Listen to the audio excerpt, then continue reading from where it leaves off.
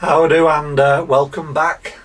Today I'm doing a taste test of Woodfordes Brewery's Nog, a dark ale at 4.6%.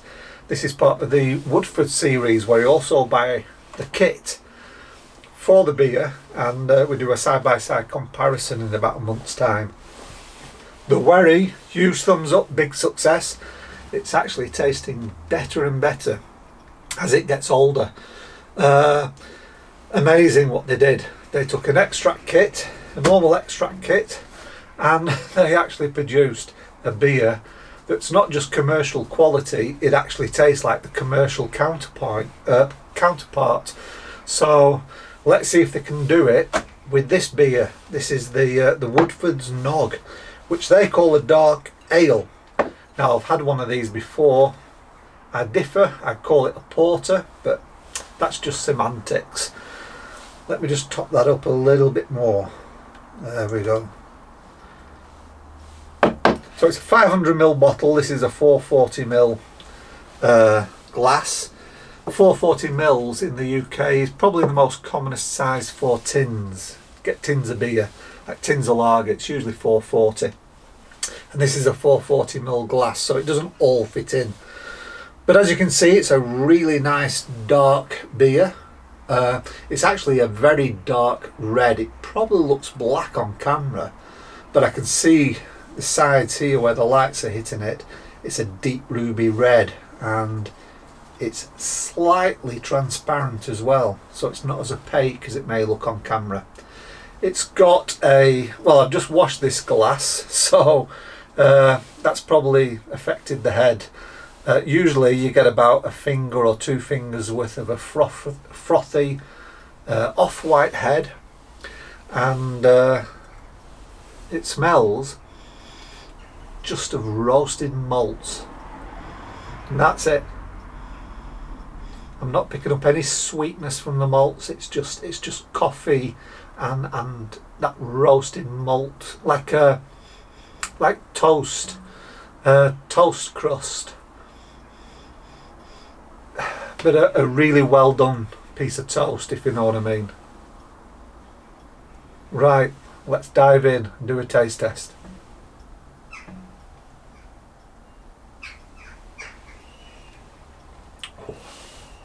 The bottle has been out in the garage for about 3 or 4 days, so it's nicely chilled. In here now it's probably about 4 degrees, 5 degrees. We're going through a cold snap at the moment. Hopefully the last one before spring next month. Oh, I'm looking forward to spring. Anyway, let's get back to the beer. Yeah, the flavour, it actually starts off quite sweet, some nice sweet caramel, but very quickly turns into that deep roast malt flavour. There's some chocolate in there as well. But what I find is right at the back you get like, there's no hop to this. The bitterness is coming from just those roasted malts. But it's got like a char taste to it. It's like char, it's almost as if they roasted the malts till they started to char and then use those in the mash, because it's got a nice, it's not overpowering, but just a nice subtle charred taste right at the back. A bit like with a barbecue, you know, when you're frying up some, barbecuing some chicken breasts with the skin on, and you get those black bits, and you've got that charry taste. You get that flavour right at the back, and it's got a very long aftertaste as well of that roasted bitterness.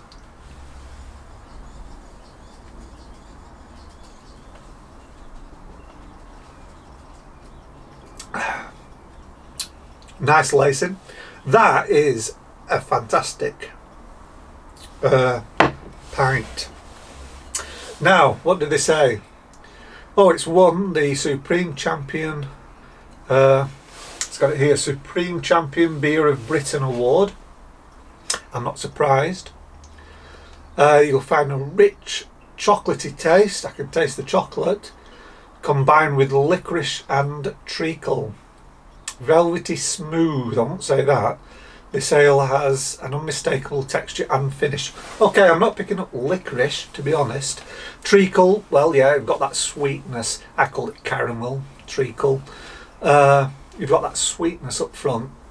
And then you go to them nice chocolate flavours and that roasted malt and that bit of char right at the back end. I wouldn't say it's velvety smooth though. To me, this has actually got quite a lively carbonation to it. The Wherry was smoother than this.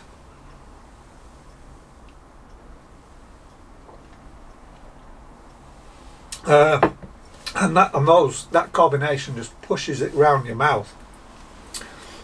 So I wouldn't really call it smooth, and I don't really taste licorice, but it is a really good example of the porter style. In fact, it's up there in my opinion with one of my favourites, which is Guinness's West Indies Porter. I mean, it's up there. Although the West Indies Porter, you could say, is smooth compared to this. This is the carbonation. It's a bit too much to call it smooth, to be honest.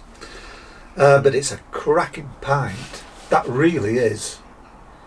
Woodforde's Nog. They call it a dark ale, 4.6%. I call it a porter because I think that's what it is, to be honest.